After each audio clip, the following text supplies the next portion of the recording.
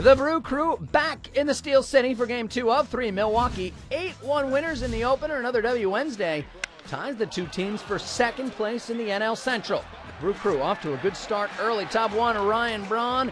Deep to left off Zach Duke. All of a sudden, Milwaukee in front. They lead it 1-0. Meanwhile, Milwaukee starter Yovani Gallardo looking for his first win in the season. Well, and he had his good stuff early in the first. Strikes out Aki Iwamura. Then he gets Lasting's Millage. We go to the third. Gallardo now picking on Arani Cedeno and Iwamura again. And we go to the fourth. This time it's Jeff Clement and Delwyn Young down on strikes. Top five, he'll get some more and it comes from the bat of Ricky Weeks. Ricky to left and deep. Get up! Get up! Get out of here and gone for Ricky Weeks. A two-run shot from Weeks make it 4-0. Brewers get another in the frame. They lead it 5-0. We go to the top of the sixth. Still 5-0, and back to the long ball we go. This is Jody Garrett. His first on the season.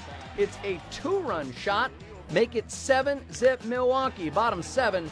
Still 7-0. Ryan Braun is having himself a day. Earlier, we saw the home run in the first inning, and now here he is in left field playing himself some D. Ranging deep and takes a hit away from Aki Iwamura. This ballgame stays 7-0 as Braun goes over his shoulder. 8-0 is your final. Brewers move into a tie with the Pirates in the Central. Gallardo does get that first win. He's now 1-2 on the year.